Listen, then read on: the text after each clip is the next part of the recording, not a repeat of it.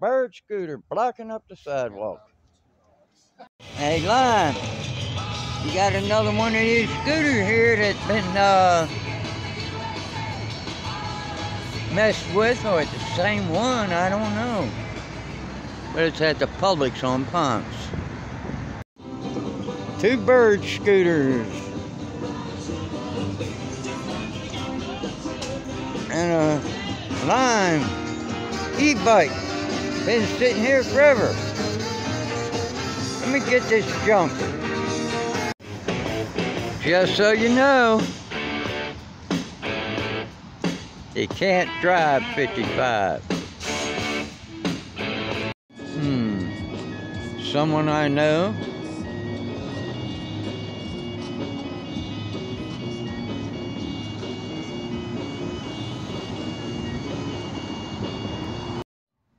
Why does Bird and Lime think it's okay to leave their stuff on private property? 1001 Ponce de Leon Avenue. Come get this junk. They done took both of them out. Ain't no way do I want to sit out there in that and wait for somebody to run me over. You know, one of my neighbors told me this joke. What's the difference between a liberal and a conservative? A conservative is a liberal who's been mugged. Yeah, you got it. So there you go. So maybe Karen Bass is now conservative. Who knows? I'm Larry Elder. This has been the Larry Elder Show for Epic Times, and we've got a country to save. See you next time. Will turn out in these midterms. What'd you find? So can I take a step back for a second here, right? Because we've had a lot of conversations in the past about will young people turn out, okay?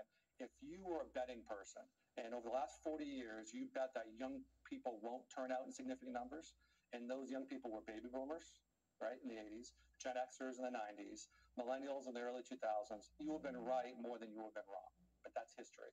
Since 2008, we've seen essentially a doubling of participation among young people. We went from a time when about 17 to 20% to now 35%, and this poll is tracking at the exact same level of 2018, which was historic and record-breaking, and it's even higher in battleground states. Wow. Now, joining me to discuss this is Soledad Ursua. Her Twitter account says Latina, libertarian, free thinker, elected Venice Neighborhood Council board member. She's also the daughter of the former Democrat State Senate Majority Leader Gloria Romero. GOP losing young voters over abortion, guns, climate change. Soledad, thank you for joining us. What should the Republicans do? Hi, Larry. Thank you so much for having me. My pleasure. I mean, really, the number one takeaway from this, when we look at what's going on in California, it's the ground game, and ballot harvesting is legal in California. So before we talk about policy issues, how to court young people, it's all about ballot harvesting. When you look at some of the national races for Democrats, you don't even need a candidate anymore. It's better that they not debate. They can hide out in the basement. It's just may the best ballot harvester win, and that's what Republicans need to do. We need to play the game and beat them at it.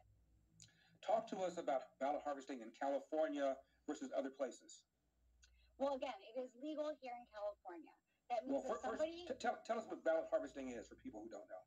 It means that somebody can collect a ballot and sign it out on your behalf. This is a good thing, let's say, particularly for older people, people who need help filling out their ballots, and then they entrust you to then turn it in. Well, sometimes that's not always the case, and many, good deeds can end up nefarious. But what that means is that any ballot you find out is, grounds to be turned in.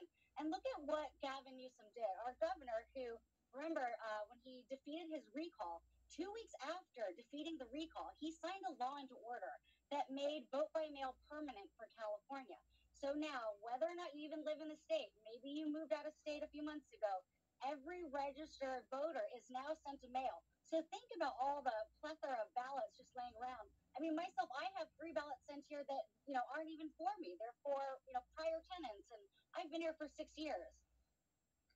What do Republicans do about mail-in voting, and what do Republicans do about early voting? they need to get on board. I mean, Democrats have really paved the way. They are the experts in ballot harvesting, and they're also the experts in early voting. Look at some of the issues that came up, especially in Arizona. I mean, what Republicans need to do is don't wait till the last day. Right. Even in Los Angeles, it rained on election day.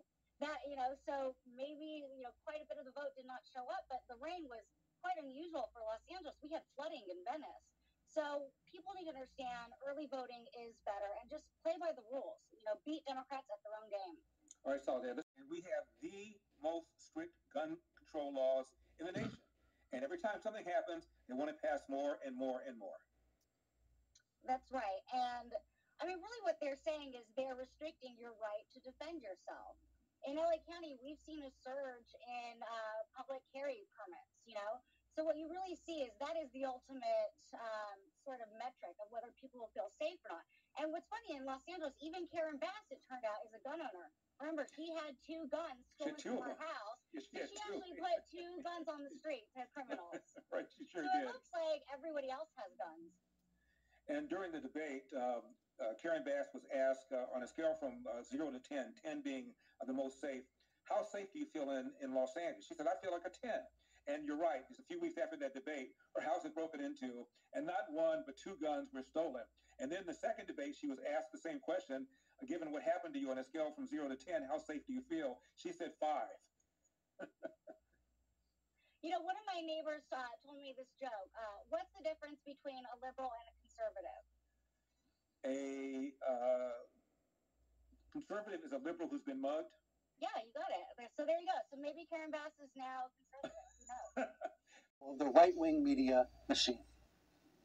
Now, through a reporter, Matt Taibbi of Substack, Elon Musk disclosed internal communication between Twitter executives about suppressing the Hunter Biden story. Through a series of tweets by Taibbi, here is what we learned. The Biden team had a direct line to Twitter to censor Hunter Biden laptop story. By 2020, requests from connected actors to delete tweets were routine. One executive would write to another, more to review from the Biden team. The reply would come back, handled. Celebrities and unknowns alike could be removed or reviewed at the behest of a political party. Both parties had access to these tools. For instance, in 2020, requests from both the Trump White House and the Biden campaign were received and honored. However, the system was not balanced. It was based on contacts, because Twitter was and is overwhelmingly staffed by people of one political orientation. There were more channels, more ways to complain, open to the left than to the right. On October 14, 2020, the New York Post, of course, published Biden's secret emails, an expose based on the contents of the Hunter Biden abandoned laptop. Twitter took extraordinary steps to suppress the story, removing links, posting warnings that it may be unsafe. They even blocked its transmission via direct message, a tool reserved for extreme cases, for example, child pornography. White House spokeswoman Kayleigh McEnany was locked out of her account for tweeting about the story. Although several sources recalled hearing about a general warning from the feds that summer, there's no evidence of any government involvement in the laptop story.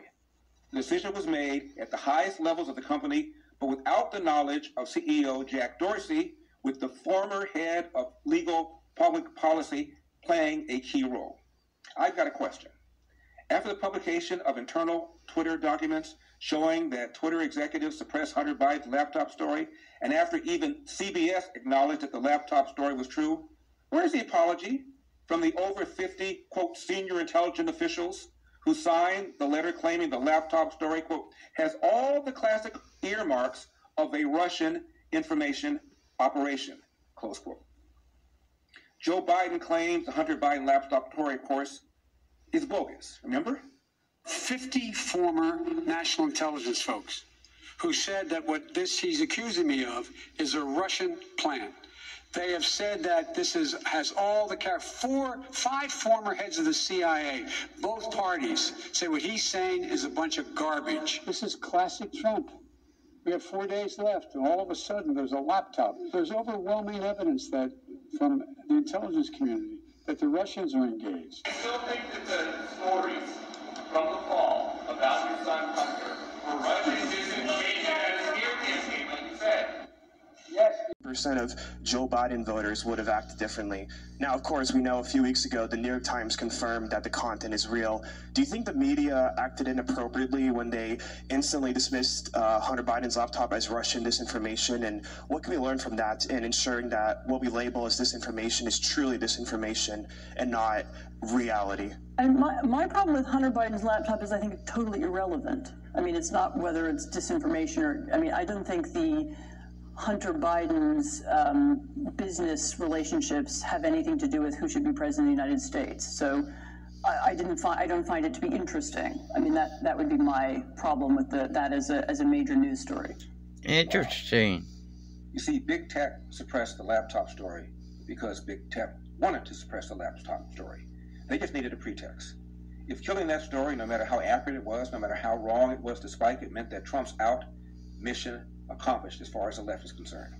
You see, half the country considers Trump worse than Hitler, Stalin, Mao combined, and couldn't care less about FBI pressure, intrusion, involvement in suppressing the Hunter Biden laptop story, so long as Trump is out. Here, $200 per person of all descendants of slaves in California for, quote, housing discrimination, close quote. Total cost, nearly $500 billion. The nation's biggest reparations effort ever. Joining me to discuss all of this is radio host and founder of Brotherhood of a New Destiny, Reverend Jesse Lee Peterson. Reverend, how you doing? All is well. I don't feel no way strong. No way inside. I feel like going home. Now, Jesse, you are from the South. Yes. Obama is from Hawaii, by way of Harvard. Yeah. What's your reaction when he speaks like that? You know, when I really think about it, it's kind of sad because they make a mockery of black people when they want to use them. They go into the churches, they go into the areas, and they try to sound like them and pretend that they're a part of them and that they're looking out for the blacks when they're really not. And they're using the blacks for their personal gain. And it's unfortunate. And that's why I'm encouraging black people, all black people, they need to start thinking for themselves. They need to become individuals again and get away from identifying with color, but to identify with what is right. Because what they do in these churches when it's time to vote is really a put down to black people.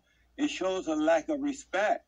But the blacks are, not all, but most are so caught up, they don't seem to get that they're being made a mockery of. They're so caught up with the color thing.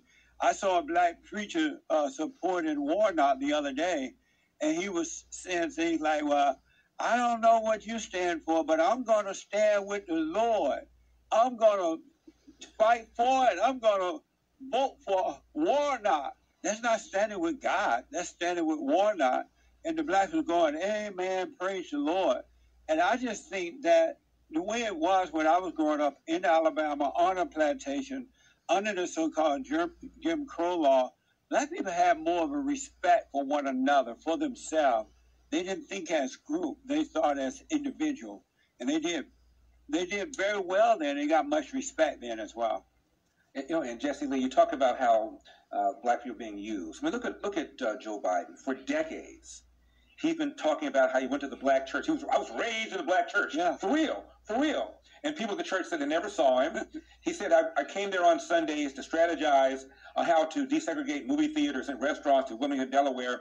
Even the New York Times said there was no evidence at all he did any of this. And his aides gently reminded him to stop saying it. And he kept saying it anyway. Yeah. Said it for decades. Said the NAACP endorsed him at all of his races. NAACP is the 501c3. They can't endorse. They didn't endorse him in any of them.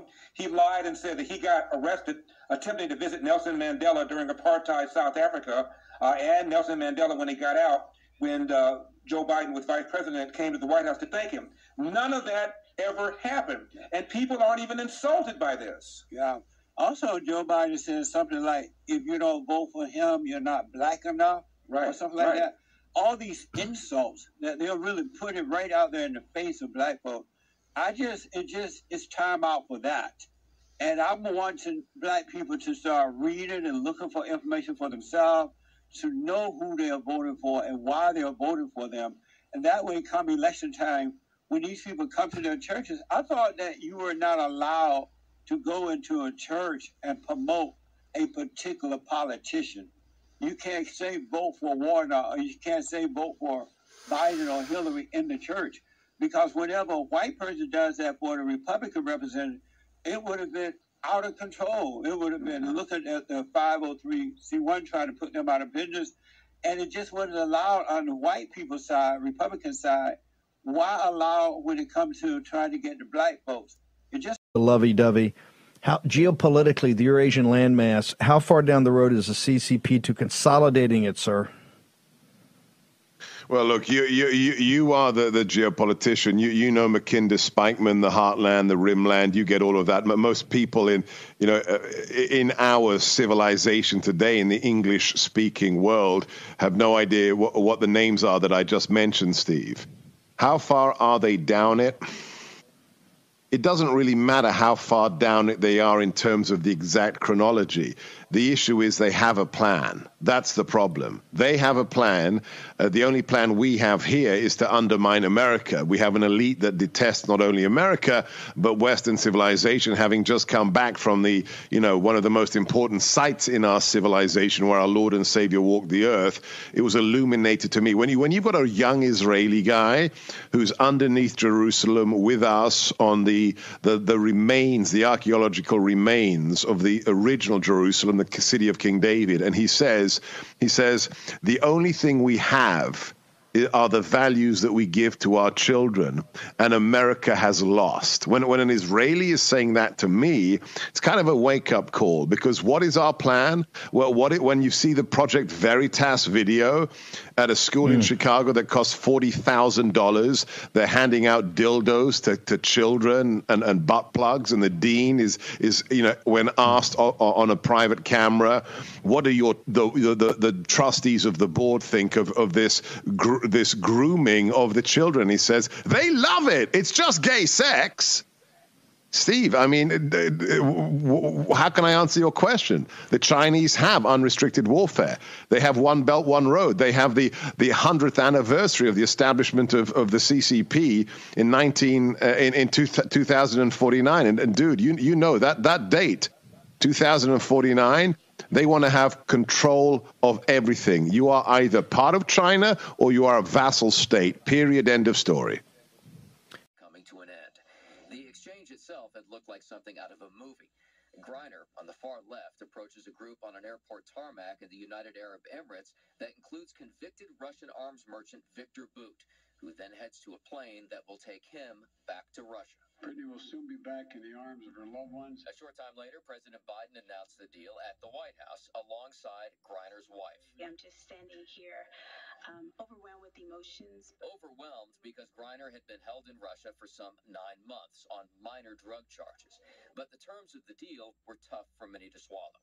Viktor Bout, one of the most notorious arms dealers in the world, is now free. I'm glad an American's coming home. She was arrested for a trumped-up charge. But to exchange the merchant of death for this, it's made us weaker, it's made Putin stronger, and it's made Americans more vulnerable. And the White House failed to win the release of other Americans, like Paul Whelan, who have been imprisoned for years. None of them generated the same level of attention as Griner. Our choices was Brittany or no one at all. Bringing home one American or no American at all. And while we have not yet succeeded in securing Paul's release, we are not giving up. We will never give up. Griner's first stop will be a U.S. military hospital in Texas before presumably heading home to Arizona. In Washington, Doug Luzader, Fox News.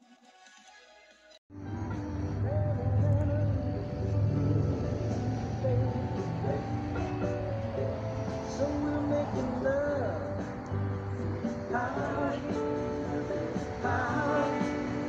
There's really nothing we can